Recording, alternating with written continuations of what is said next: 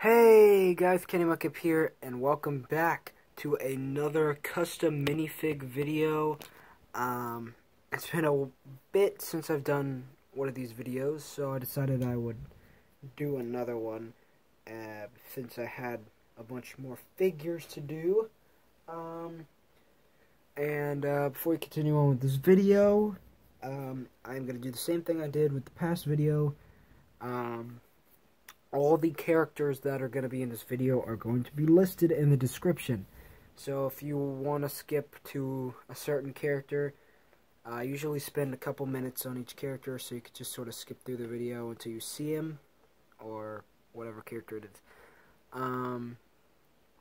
But all the names are going to be in the description, so go ahead and look in there. If none of the characters interest you, then I guess you could just click off the video. But without further ado, let's get started. Okay, so the first one isn't really a character that exists, really. This is my own version of Spider-Man. I wanted to see what Spider-Man would look like in all red and black, and I think it looks pretty good, actually. I'm really happy with how it turned out. If we turn it around, the back is also in red and black. So that's pretty cool. I really liked how it turned out. I think it looked good. And yeah, that's Spiderman. Okay, the next two characters are in the horror franchise, sort of sets of minifigs. Since I've done horror minifigs in the past, like I've done Michael Myers, Pennywise from It, I did Jason a long time ago, but I don't ever remember making a Freddy Krueger, so I decided I would make a Freddy Krueger, and here he is in all his Freddy Kruegering glory. I realize you can't really see his face because of the hat, so let's just pop that off real quick. There you go. So there he is. You'd see he's got his glove on one hand. It's really just Wolverine claws and a brown hand, but I think it was okay. This head was already like messed up, as you could probably see here. So I decided to use it because it did look like it was burned or something, and I just colored the rest of the burn onto his head, and I think it came out okay. It doesn't look too bad.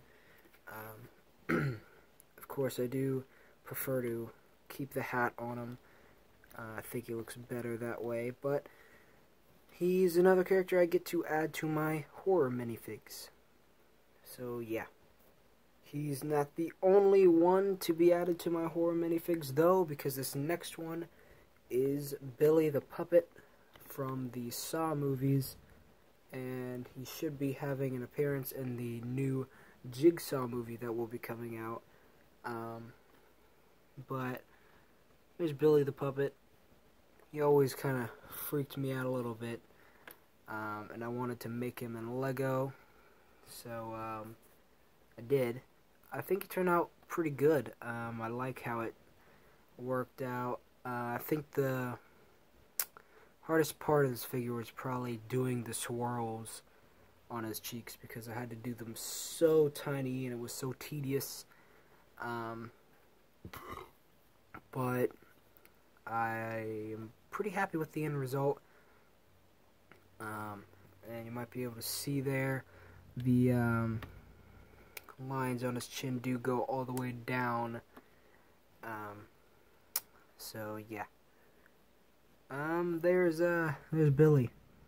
Okay, moving away from horror and entering sort of the cartoon category, we have Danny Phantom. I wanted to make a minifig of him because it was one of my favorite shows to watch when I was growing up. I used a two-face hairpiece, as you could probably see there. But I think it looks pretty what is that? Pretty neat. Got the D emblem on his chest, white boots and gloves, and this belt and this color piece. I don't know exactly what that is, but it's there on the design, so I just decided I'd put it there. Getting a better look at the face. I think I did okay on the face. The eyes look a little too far apart to me.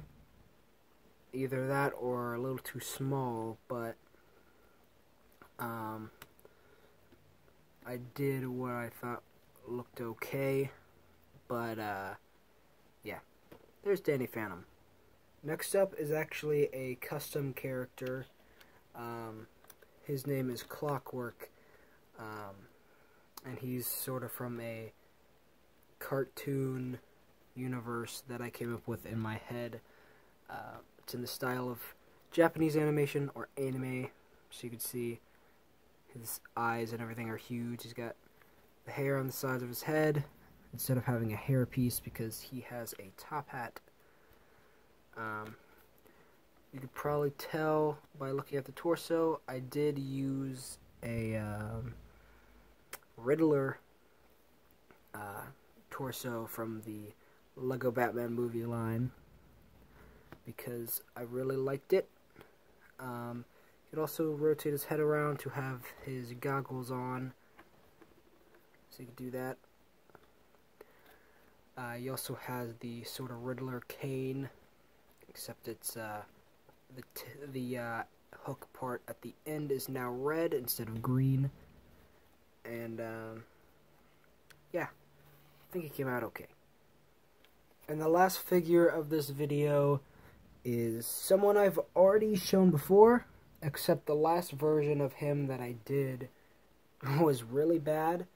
As you'll probably be able to remember if you've seen my minifig videos, is that from time to time I'll take a figure that I did a while ago because I think it looks absolutely horrible, and I'll make a new version of it because I think it looks way better.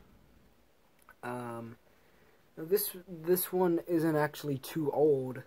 I think it might have been in one of the last two, maybe even just the last one of my Lego minifig videos. But it is Ryuk, or Ryuk, however you pronounce it, from Death Note. And I really like how this new one came out. As you can see, he does have the Death Note there. I saw this hairpiece being used on someone else's Ryuk. On YouTube, he goes by the name The Minifigs. I saw his use of the Joker hairpiece turn to blue, and I thought, oh my god, that looks awesome. I want to do that. So, I already had the idea in my mind that I wanted to remake this figure, and I decided I would use that technique. So credit goes for that idea goes to the Minifigs, because I don't want YouTube beef, but I thought it was a really cool idea, so I decided to use it on my version. He also has other things, like he has this plate on his back. I don't have any black 1x1 clips that I can find, but if I did, then you'd be able to take these wings, just clip them on him like that. But you know, I don't have those, but it'd look like that. I think that looks pretty cool. And of course, if you don't want to use them, you can sort of just fold them back or something. But what I mean by remade is this was his original head, and it looks absolutely terrible, especially compared to the new one. I thought it would be a good idea to use a Ghost Rider head for some reason, and it just looks awful. But this is the new one. There's Ryuk, and I think it turned out really good. Anyway, guys, if you like this video, make sure to hit that like button down below to show me that you did. And as always, if you haven't already, make sure to also hit that subscribe button as well as the notification bell to make sure you don't miss out on any new content from the channel. And I'll see you guys later.